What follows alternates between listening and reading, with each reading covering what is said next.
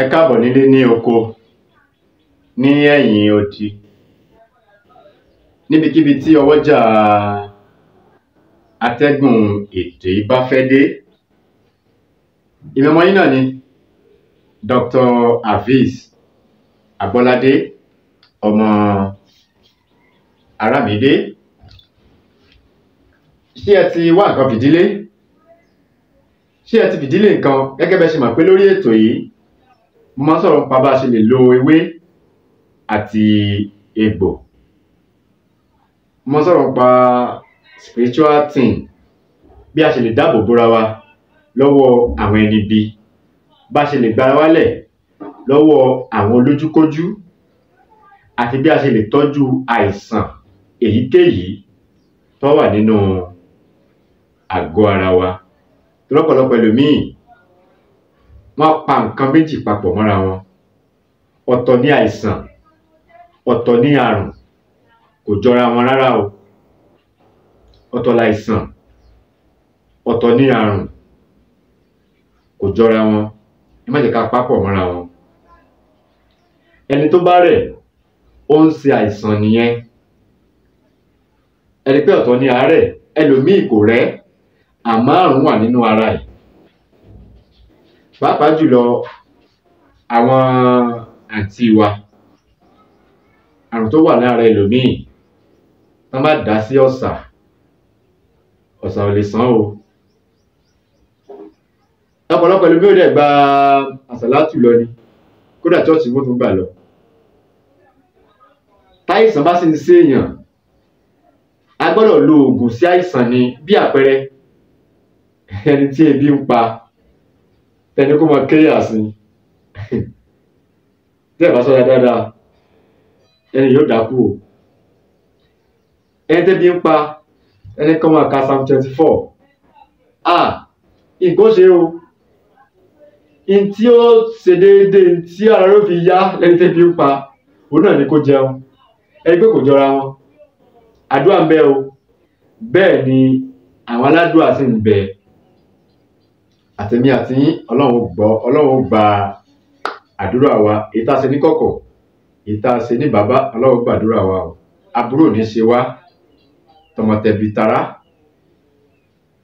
A ní sìnkú aya, a ní sìnkú ọmọ, àwa náà pàápàá a ní ẹni àkọlẹ̀bò. Ṣé ẹ ti wá nǹkan fìdílé? Ṣé ẹ ti fìdílé nǹkan? Ẹ dákun mo bẹ̀ yín, lẹ́pẹ̀ tí subscribe, ẹ bá mi subscribe sórí ìkànnì yìí, ẹ bá mi share program yìí, ẹ bá mi like, kí ẹ comment. Ẹ̀rí tí mo mú wá fún wa lónìí, ẹ má jẹ́ kí eléyìí tí mo mú wá fún wa lónìí òun ni iṣẹ́ alẹ́. Iṣẹ́ alẹ́ òun ni mo fẹ́ sọ̀rọ̀ pẹ̀ fún wa ní èní yìí. Wáwá tí àwa ọkùnrin tí ò tó ọkùnrin, àwa ọkùnrin mẹ́ta, lọ́pọ̀lọpọ̀ ẹlòmíì àbọ̀ ọkùnrin ni. A máa pè rẹ̀ ní ọkùnrin mẹ́ta, bẹ́ẹ̀ sì ni àbọ̀ ni. Kí la fi dọ́kùnrin mẹ́ta mọ̀? Kìí ṣe owó. Ọ̀tọ̀ ni owó, ọ̀tọ̀ ni ààyè ọkùnrin mẹ́ta. Kódà tó bá lówó tó lè lágbára rẹ̀ ò sí dáadáa, àbọ̀ ọkùnrin ní ẹ́. Ọkùnrin gbọ́dọ̀ ya ìhànà lóru ni, kò ní pé ká jẹ̀sẹ́ o, tẹ̀sẹ́ kọ́ o.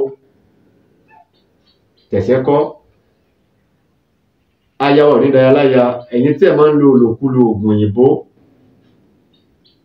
manpower ni, kíní kan ni, kò dá o. Ẹ má jẹ́ ká bá wọn débẹ̀. Tẹ́ ẹ bá ń lò tẹ́lẹ̀, ẹ má bá wọn lò mọ́. Torí àwọn tó bá máa ń lo oògùn òyìnbó tó jẹ́ manpower, rọpárọsẹ̀ kò yí jìnnà sí irúfẹ́ ọkùnrin bẹ́ẹ̀. Kódà ọkùnrin ó tètè kú, obìnrin ó pẹ́ láyé. Ìyí tí bàbá wa ń lò ní nǹkan ìbílẹ̀ òun ni ẹ jẹ́ ká lò. Ẹ má jẹ́ ká gbàgbé àṣà wa. Tí bàbá wa ń lò, ọ̀tọ̀ ní ẹ̀sìn, ọ̀tọ̀ làṣà o. Ẹ má jẹ́ ká parọ́ tàn wá o. alẹ́ tó dájú ni eléyìí. Alẹ́ tó dájú ni eléyìí. Ó dájú o, àmọ́ Elédùmarè ó dájú jùlọ. Bá mi lọ wá orógbó. Orógbó lẹ̀ ń wò yìí. Orógbó ni ẹ̀ ń wò yìí.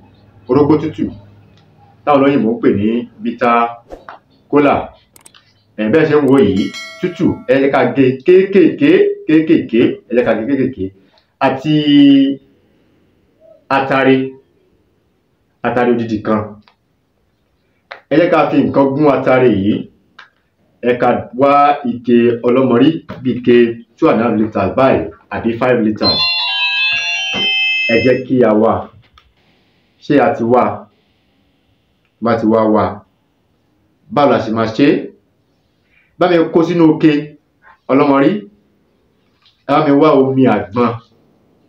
Omi àgbọn. Ó lè jẹ́ 3, ó lè jẹ́ 4. Ẹ bá mi dá omi àgbọn sí. Ṣé a ti dá sí?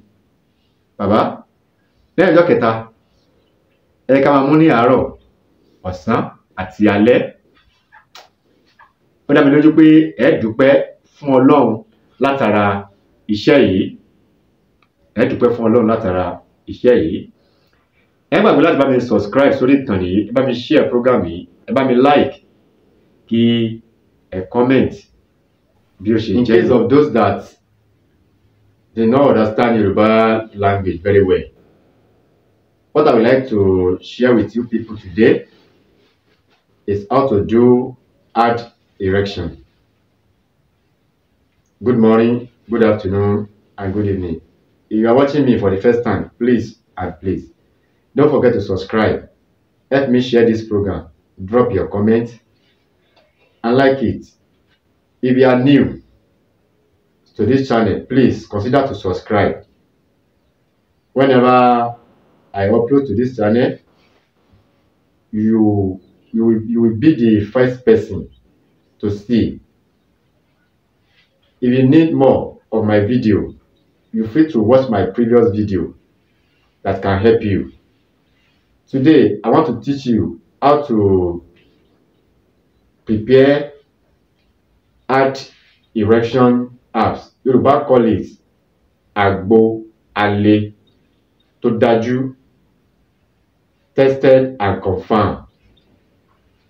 What you are going to use, go and look for bitter kola, fresh bitter kola, enough bitter kola, and 1 complete alligator pepper.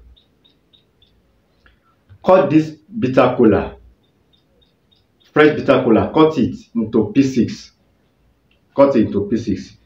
And look for 1 container. Pour this thing, that bitter kola, pour it inside 1 container. Remove the cover of that alligator pepper. Remove the cover. Pound the seed a little bit. Pound it. Add it. Then look for coconut water. Enough coconut water. Pour coconut water. Pour it inside coconut container. Pour the coconut water inside. Keep it for 3 days. After 3 days, use shot to drink it. 1 shot 3 times daily. Drink it 3 times daily. That is it. You can call me on this number. 080 87 53 35 84. 080 87 53 35 84 or 081 46 61 63 71. 081 46 61 63 71. Thanks for watching. Please don't forget to subscribe. Bye.